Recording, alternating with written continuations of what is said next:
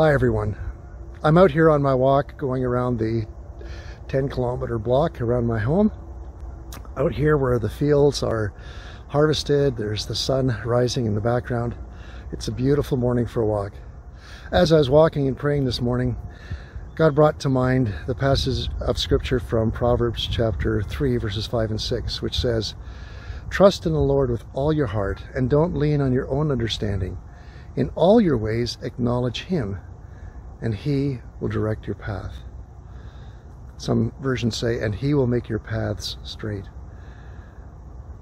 What does it mean to trust in the Lord in all my ways and not lean on my own understanding? Well, I think we are at that stage in this pandemic after 18 plus months of being separated and segregated that we realize that we're getting tired and we're beginning to complain, and I can fully understand that. It's a long time to not be able to do a lot of the ordinary things we normally would have been able to do. But I also know that in the midst of that sense of frustration and complaint is also a lack of trusting in the Lord. Because this is not a surprise to God. The pandemic didn't just sort of jump upon Him and He goes like, "Oh my goodness, what happened? What are we going to do?" No, not at all. God knows about everything that's going to happen to us. And has He rejected us? Has He left us? No, He hasn't. And so do we trust in Him to continue walking with us through this time that we're going through? Because if we don't, then what we are doing is leaning on our own understanding and not acknowledging that He is the Lord of the pandemic. You see, when we begin to gripe and complain and try to put things into our own hands, what we are ultimately doing is saying, "I'm a better leader, I can make better straight paths than you can, God."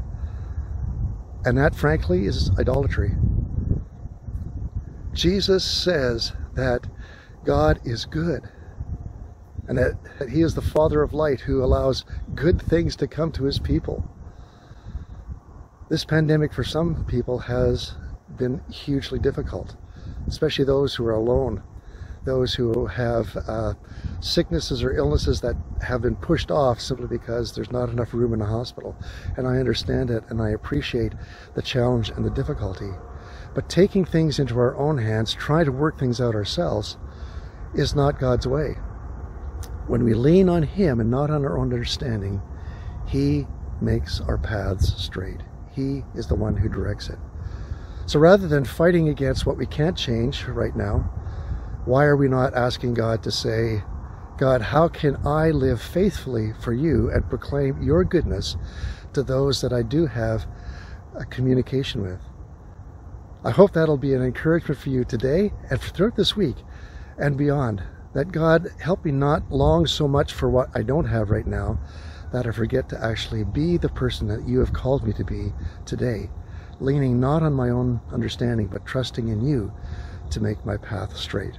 God bless you, church. Have a great day, and I'm praying for you.